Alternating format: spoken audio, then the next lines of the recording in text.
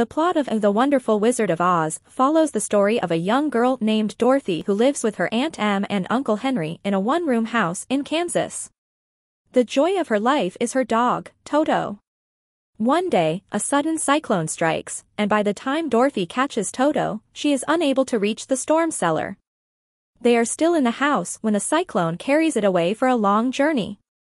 When at last the house lands, Dorothy finds that she is in a beautiful land inhabited by very short, strangely dressed people.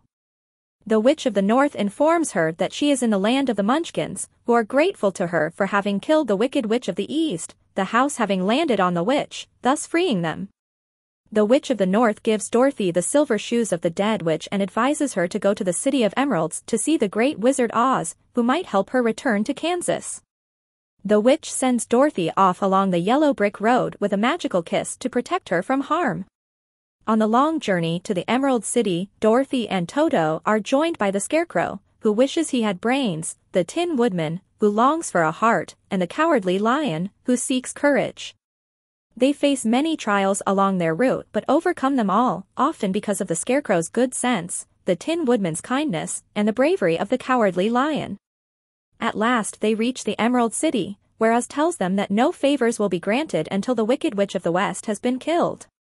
The companions head to the land of the Winkies, ruled by the Wicked Witch of the West. When Dorothy throws water on her after she uses her magic to snatch one of Dorothy's silver shoes, causing her to melt away. Freed from enslavement, the Winkies help find and repair Tin Woodman and Scarecrow.